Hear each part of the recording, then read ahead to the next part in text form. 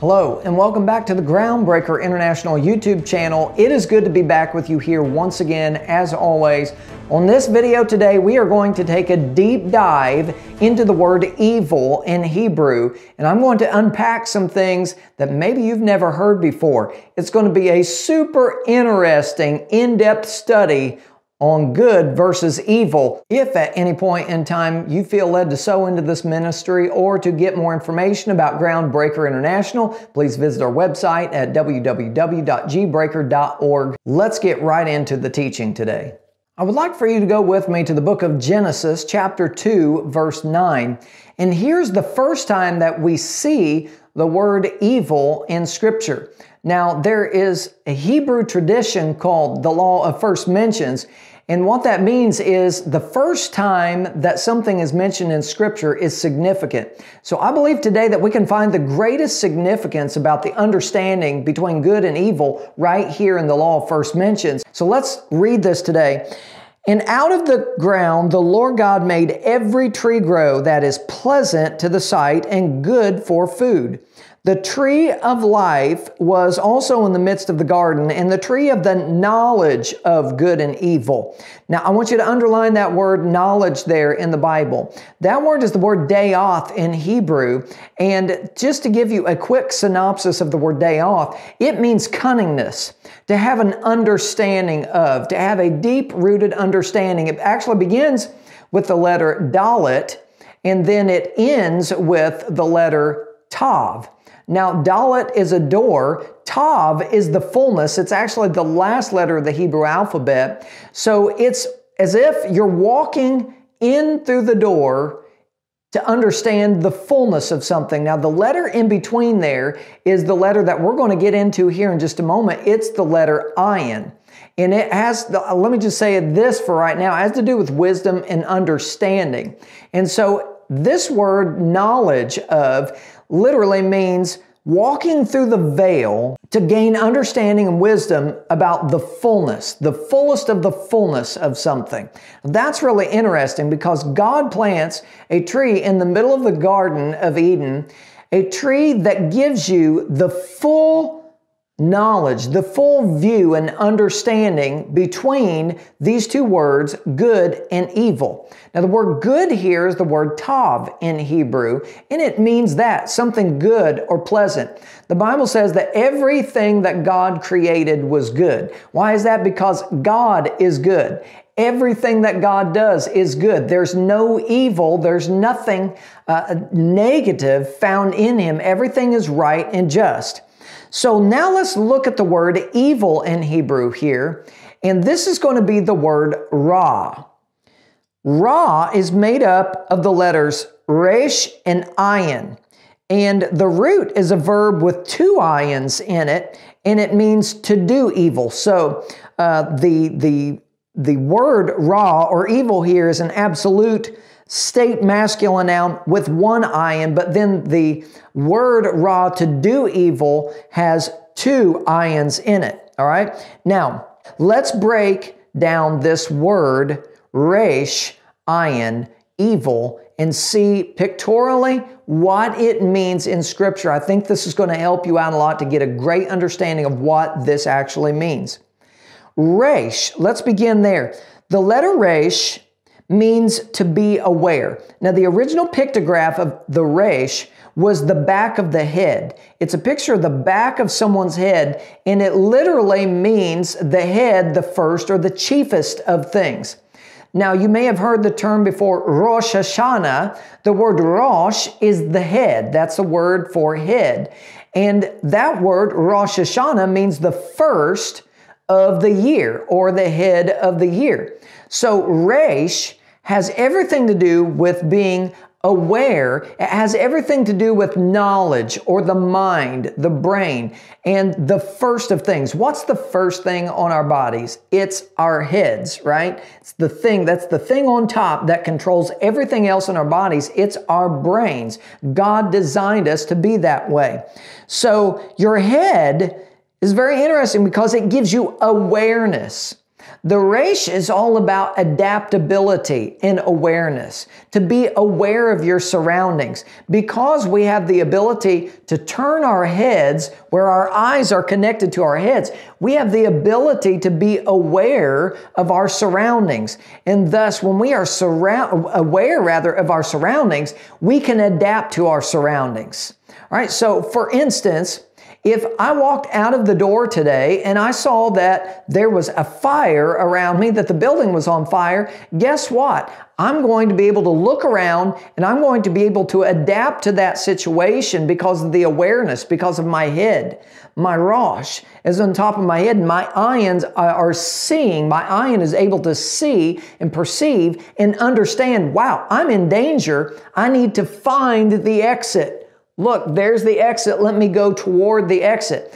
And so all of that has to do with the resh. It's about adapting to your circumstances. If you have ever heard of the phrase, keep your head on a swivel, your head is literally on a swivel. It's the ability to be aware of your surroundings. And that phrase, to keep your head on a swivel, means stay aware, stay cautious, don't lose sight, don't get distracted. Always, keep your focus around you. All right. So the resh also means poverty. It also can mean a picture of a man that's bent over, because the resh is bent over humbly, much like the letter dalet in Hebrew is bent over.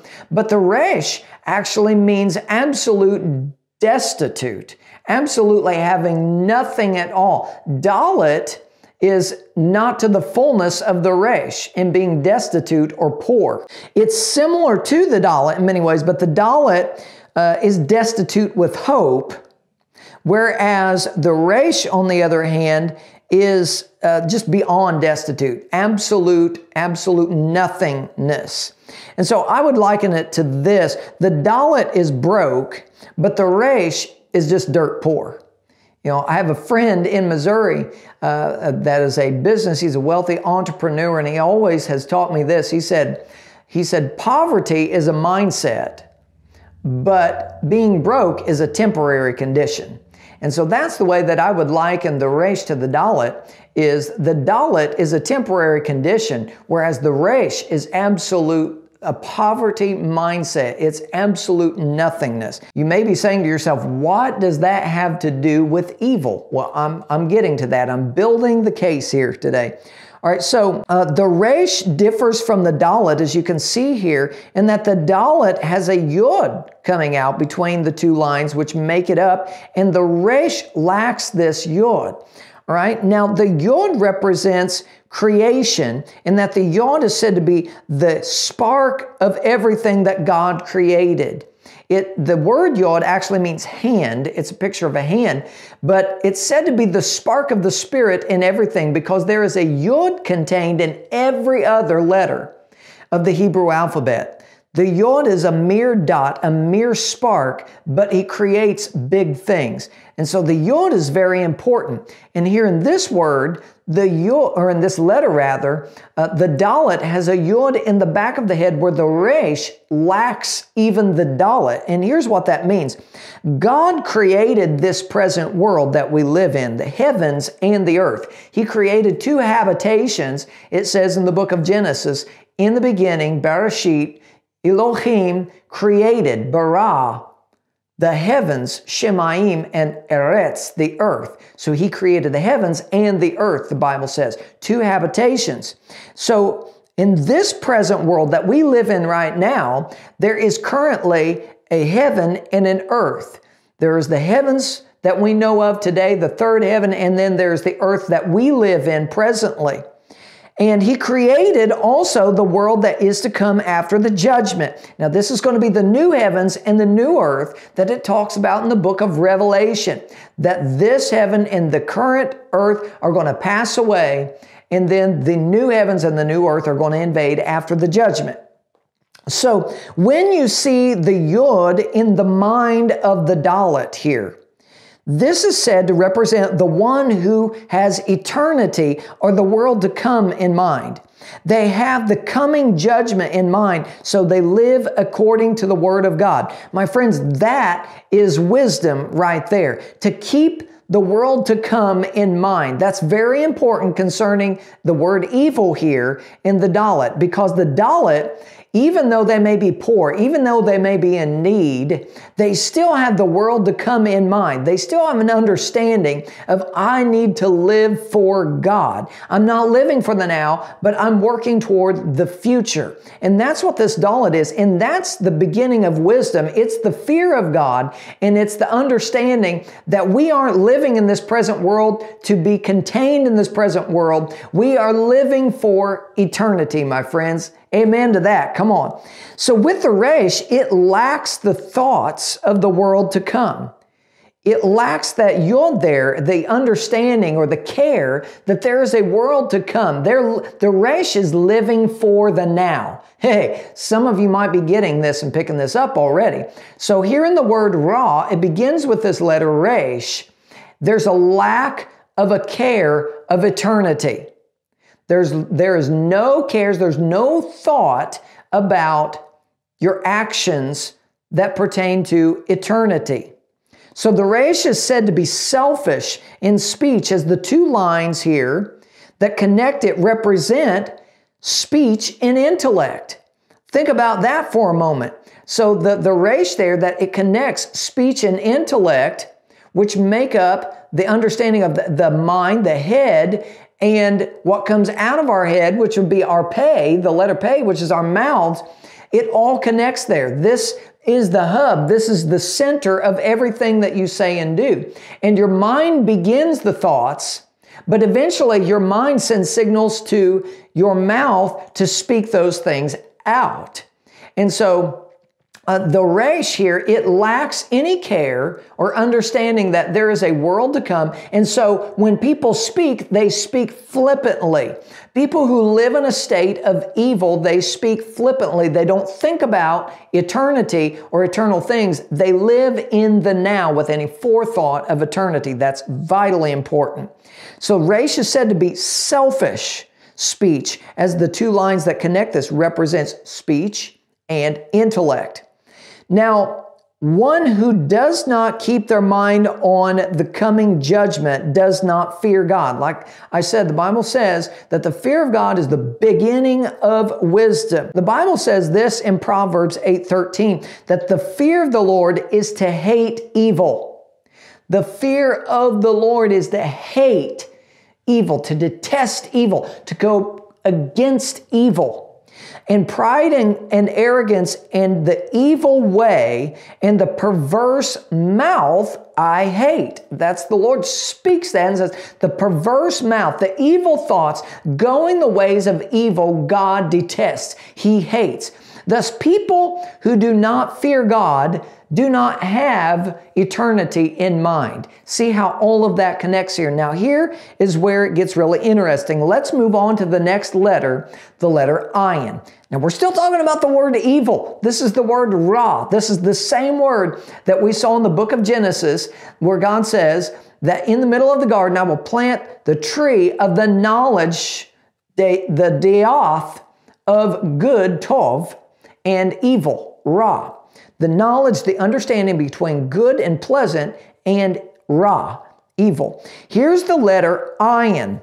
The letter Ayin is two eyes connected to the optic nerve, sending signals to the brain. This is the original pictograph of the letter Ayin. It's two eyes because we are made with two eyes, and it's connected to the optic nerve that sends signals to the brain. This is incredible. These are the building blocks of the universe.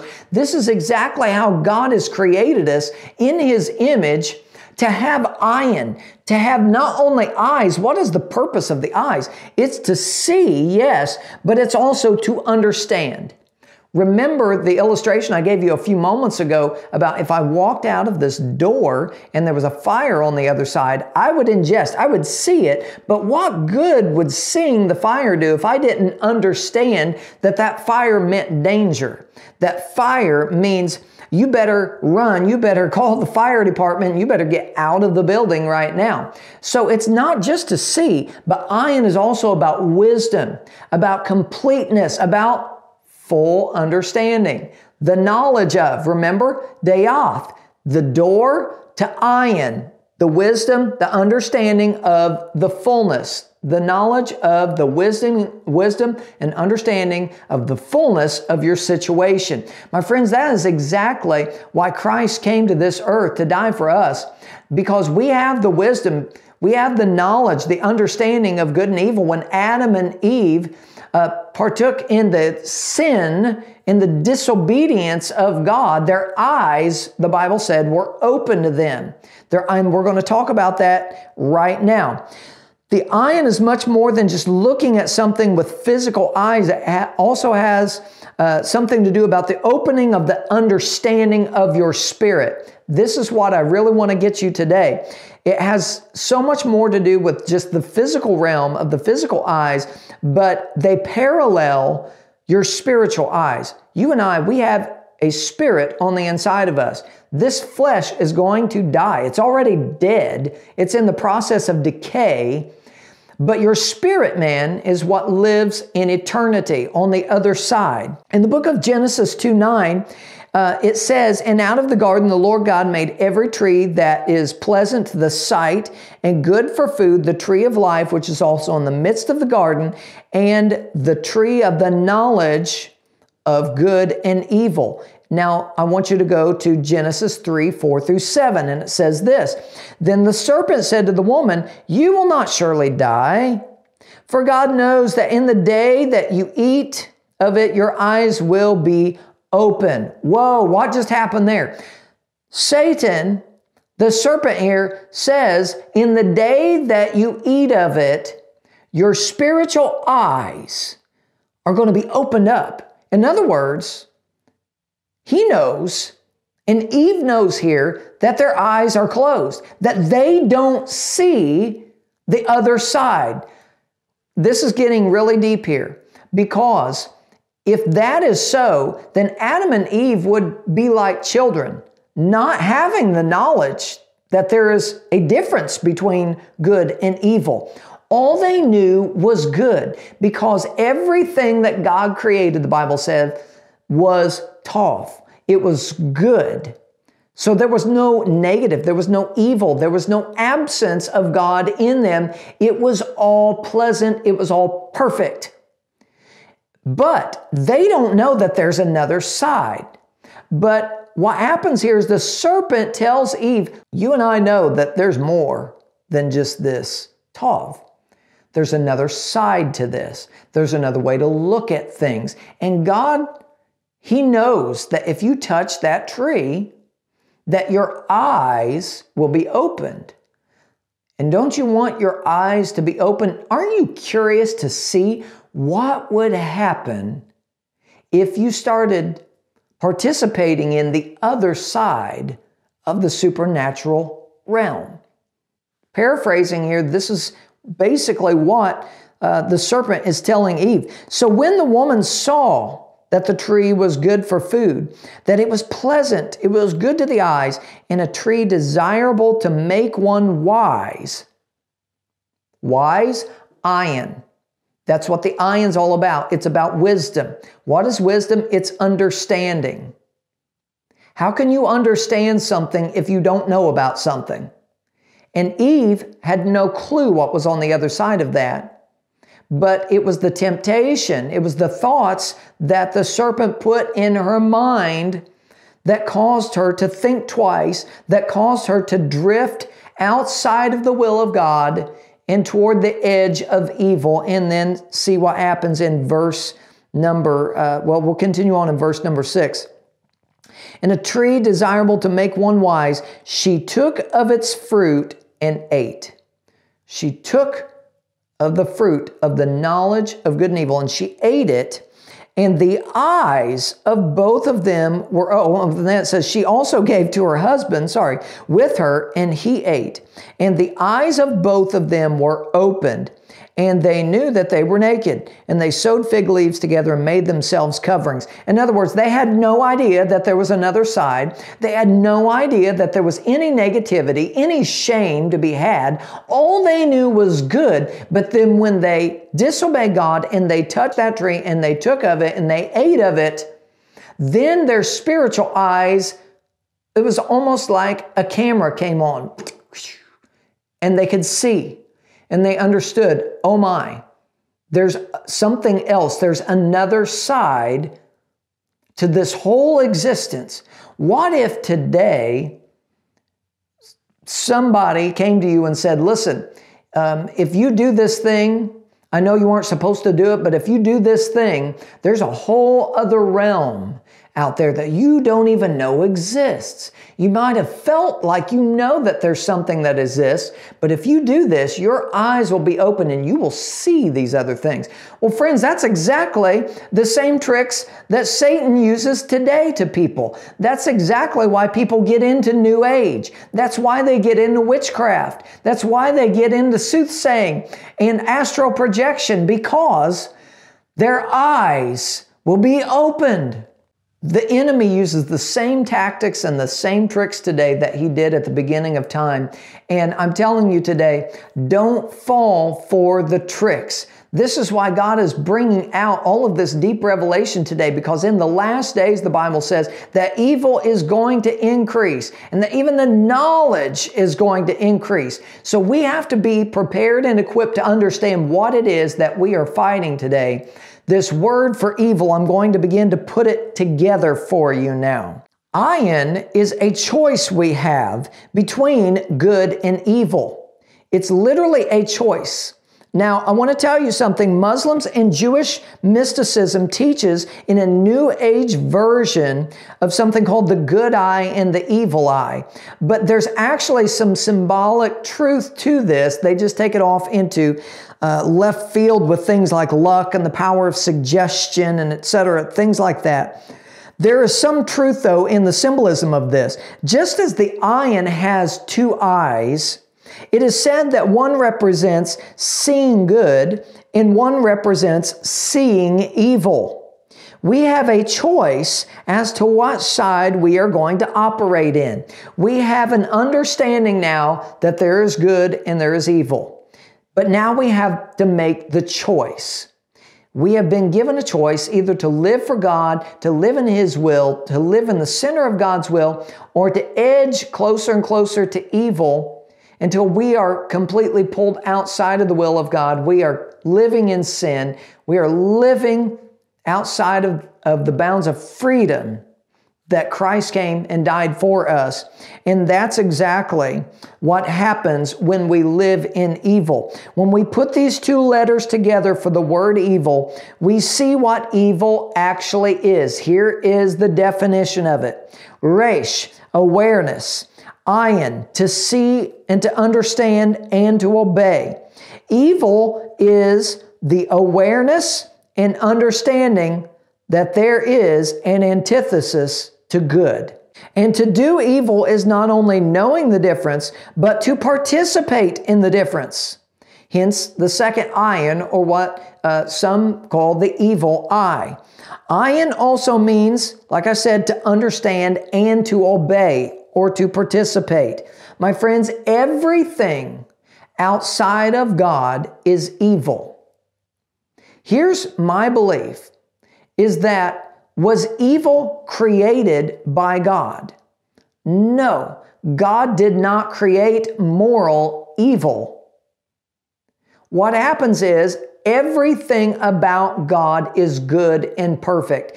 Everything about Him, nothing you could change on God to make Him better. He is absolute perfection above all perfections. And in fact, that is the definition of the letter Tav. It's perfection above all perfections, the last letter of the Hebrew alphabet. That is God, and that is what Christ came to do, to die on the cross for us so that we could be made righteousness through the blood of Jesus. We could be made righteous and whole in the sight of God, who is all good. There's nothing negative. But outside of God, that is where evil exists. I've heard many accounts of people who have seen hell, or they've had visions, or have been to hell, and then have been able to come back to tell about it. And everyone will tell you the worst part about hell, out of all the torments, out of all the evil that they feel, the worst part is the complete and total separation from God. That you will never see your Creator. That you will never be in the presence of God. Because, my friends, that's exactly what Ra is, evil. It's the understanding and the wisdom that there is an outside, that there is something outside of God. It's nothingness. What Ra is, what evil is absolute destitution, absolute nothingness. We need to understand that today. That with Jesus Christ, there is always hope, but outside of Him, outside of Him, there is no hope. There is nothing for us. This world is already passing away. It's already got the mark of judgment on it. It's going to happen. It's just a matter of timing. But what we have to do is we have to be focused on God's will in our lives, doing the will of God, repenting of our sins, turning away from the things of this world, and turning back to God. And the only way to do that is through Yeshua, Jesus Christ today. He is the go-between. He is the only way to get to God and the only way to not live in evil any longer. Because when Adam and Eve sinned, they breached that covenant with God. They breached that place. And what happens is their eyes were open to the other side. They saw that there was another place that you could go, but it wasn't within God. It was outside of God. So that is what true evil is, and that is the true origin of evil, is I do believe that evil has always existed, because just as God has existed always, anything outside of Him, anything off limits would have existed as well. But as long as you're abiding in Him, as long as you're abiding in God, in the presence of God, and you are abiding in His will, then you are in the righteous arms of Jesus Christ. You are in a safe place, the only safe place there is from evil.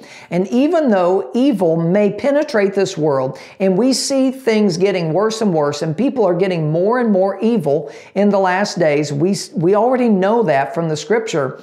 What we have is we do have hope. Just as the Dalit has in the back of the Dalit's mind a poor person, but with the understanding that we have everything through Jesus Christ. We have hope in eternity, life and life abundantly through Him. So we're not resh. We aren't completely hopeless with no end in sight. Resh is eternal. Resh is an understanding of eternal judgment.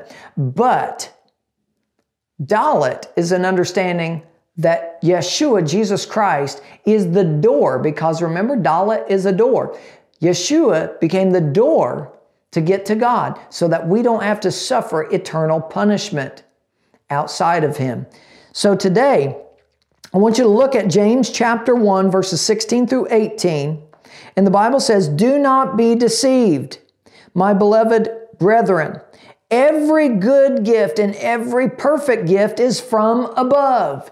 Every good thing is from above. It's from God and comes down from the Father of lights. That is our Creator, with whom there is no variation or no shadow of turning. Of His own will He brought us forth by the word of truth. Who is the word of truth?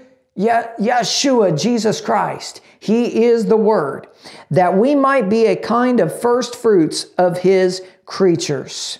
To abide in God, my friends, is to remain in the good, whereas moving outside of Him moves us further into the realm of evil. So that is the true definition today of evil, is everything that's outside of God is evil. And so if you see a nation, think about this for a moment. If you see a nation that is becoming more and more godless, you will see evil increase. It's a fact. Because the further you get away from God, the more that evil increases. It's not God punishing you. No, in fact, God's judgment is the grace of God on you. It's the grace of God for your country because He's trying to draw you back to Him. The only real safe place for your eternal soul is in Him. That's it. There's no other way. And so everything outside of Him, you're edging closer and closer. The further you get away from God, deeper into evil until you finally get sucked in to the point where it's very difficult to return. It's very difficult. There are many people that are so far outside of God that their minds have become reprobate. Their consciences are seared, and they are so far outside of God, so far away that anything for them is possible. Anything that their heart desires, violence, terrible things, acts of violence and awful things, sexually immoral things, all of that.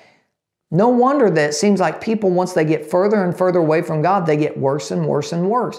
And that's exactly why. But praise be to God, there is hope through Yeshua, Jesus Christ, that we have in Him today. And you can have that hope today. If you need Yeshua in your life, if you don't know Him, I want you to pray with me today and say, Lord, forgive me of my sins. I believe that Jesus died for me and rose again, and I want to be in heaven with you, God. I want to be in your will, in your perfect will, and I want to live for you and let you be my master and my Lord. If you prayed that with me today, make sure you tell me in the comments because we want to hear any testimonies of salvation, any testimonies that you might have that this video has blessed you. If you feel led to give, to sow into Groundbreaker International today, you can do so on our website at www.gbreaker.org. We also have a PayPal account right there on your screen. And there is a way that you can send both check, money order, things like that, communications through what we call snail mail to get to us in the mail. And we pray over every seed that's sown into this ministry. I personally pray over every seed. I pray for you. I pray for your finances. I pray for your family. And I always pray a 100-fold fullness of return over every seed that's sown into Groundbreaker International. Also, make sure that you check out our website and become a ministry partner if you have not done so. And you will be kept up to date on what's going on in this ministry, any special teachings that we do, special YouTube videos. You'll be notified many times on there, even before YouTube notifies you. So make sure you sign up to become a Groundbreaker International partner with us today. And we would love for you to be on the team, the Groundbreaker International team. Also, we've got some resources out there for you on our website, on our shop page, and also on Amazon. If you love this Hebrew stuff, if you love the Hebrew alphabet, you love the Hebrew language, the original language that the Old Testament was written in, make sure you check out cyberhebrew.net. Now, this is a different website than our main website, but at cyberhebrew.net, we have an online course for you at $75, one-time fee, and you get this whole course, Cyber Hebrew. You'll learn not just every Hebrew letter, but also the numerical values, the ordinal values, gain a deep understanding of the Word of God like never before. You'll be able to break down words in Hebrew pictorially like we've done on this video today, so much more. Go to cyberhebrew.net and sign up today. Don't wait around on this because you right now could be learning so much more about the Word of God. I'm telling you, whenever I started to learn all of this and my Hebrew mentor taught me all of this stuff, it opened the Bible up to me like never before. So make sure you check out cyberhebrew.net. Also, if you like to read, we have a book called Mysteries of the Hebrew Alphabet, and it's available on our website or on Amazon.com. You can check that out today and go purchase that book. We go through all 22 Hebrew letters, and just a great, handy resource, very powerful resource that I want to put in your hands today. And I'm so thankful to you and to all of our ministry partners out there for making these videos possible. I pray that God has blessed you today through this teaching. If so, make sure you give it a thumbs up and subscribe to the channel if you haven't done so already. Thank you so much. Until next time, God bless you, God bless your family, and we will see you all again real soon. Please be sure to like this video, subscribe to this channel, and ring that notification bell so you can receive updates for when new content arrives. Also, be sure to visit our website at gbreaker.org. From there, you can learn more about Groundbreaker International, and if the Lord leads you to do so, you can sow a financial seed of blessing. Now, I would like to invite you to check out one of these other videos from Groundbreaker International's YouTube channel. Until next time, God bless.